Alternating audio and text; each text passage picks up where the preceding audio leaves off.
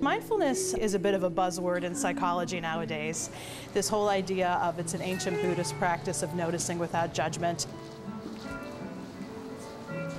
Whether that be pain, pleasure, or something as simple as your breath. Using that mindful practice to just be in the world. Or to be in Warren at the yoga room, which is where you can find clinical counselor Dr. Jamie Marich instructing the conscious dance form she created and calls dancing mindfulness. It combines mindfulness theories with rhythmic dance moves. I studied from a few other people's perspectives, but ultimately I kept coming back to mindfulness as this practice of noticing without judgment.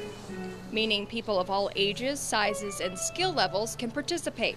It feels cathartic. After you're done, you feel so balanced, so energized, and peaceful.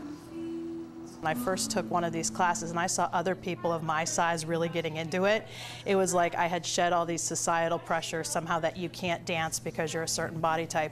And I think that's part of the beauty of the community of dance, that people learn from each other. And by the end of the class, sometimes your shyest people have ended up shedding their inhibitions. And sometimes a few pounds. In addition to working up a sweat, Dr. Marich says people often reduce their stress levels.